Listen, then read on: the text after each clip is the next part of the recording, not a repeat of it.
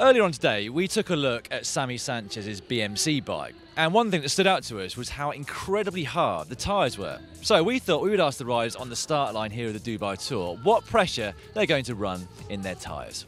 Well, I mean, luckily I have someone to pump up my tyres for me, so I don't know. But What will you demand? if it was my choice, probably run like 110 psi in the front, 115 in the back. 140 today, usually 140, 150 psi. That's high. Yeah, I always run a lot of pressure. I don't know, I just like the feeling of the harder, like that harder feeling on the tyre and on the road. Maybe I think 8 and 10 kilos more or less of bars. Yeah. Because we just tried it, it was very, very hard. Yeah, for today it's important the pressure, high pressure, but today all of the stage is flat. Under pressure is very important, and the weather is good. It's no rain. The weather is 25, 27 maximum degrees, and 8 and 10K is perfect. It's a good 9 bars. I'm not entirely sure how many PSI that is, but yeah, good 9 bars. Probably, well, I don't know, whatever actually the mechanics put in. I trust him, so we'll find out. I'm not sure, but I think 9 or 10. Oh, quite hard then. Yes, but yeah, it is a good road, and then it's better to a lot of pressure in your tires. I think they put it at 8.5, 8 bar, and then in the final will be around 8. I think they drop a little bit in the final because it's quite hot. So normally 8. This is a good question. I think we have 9, 10. Quite hard then. Yeah, or more. I don't know. I'm not mechanic. I'm not care about. You leave it to the mechanics. Yeah. I believe to mechanics. Pretty high.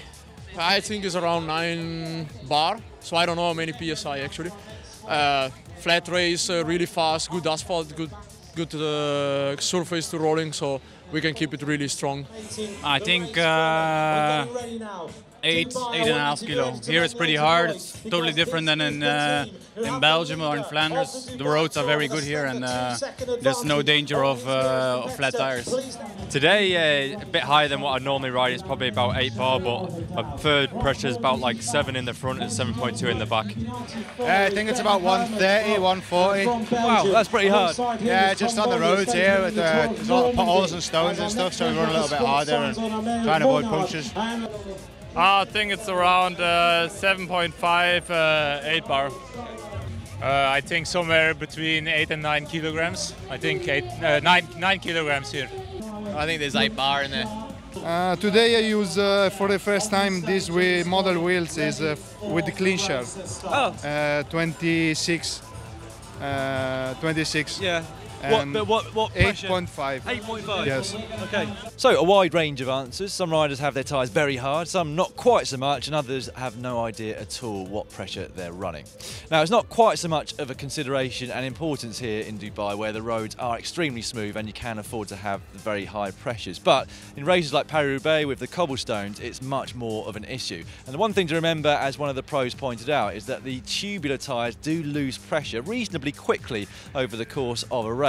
So, for example, at Paris-Roubaix, they will have their tyres harder at the start than they actually want them for the cobbles, but by the time they get there, they should be on exactly the right pressure. Now, if you would like to see how to glue some tubular tyres onto wheels yourself, Cyclist Richardson shows you how to do that. You can find the video just up there. On the other hand, if you would like an entire playlist of Ask the Pros from the start lines of some very big races, you can find that just down there.